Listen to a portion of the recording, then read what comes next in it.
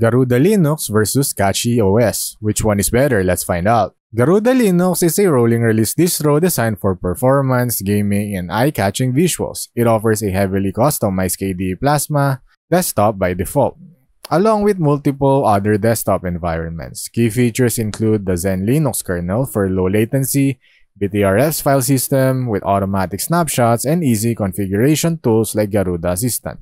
It's great for users who love customization and visual polish, though it can be heavier on system resources and sometimes less stable for newcomers.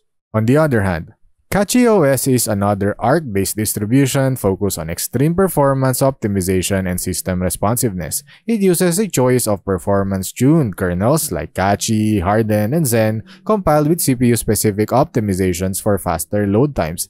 It also includes BTRFs or XFS file system options, modern desktop environments, and features like automatic package optimization. Cachyos is excellent for power users seeking maximum speed and efficiency, though its minimal pre-configuration means that new users may face a steeper learning curve.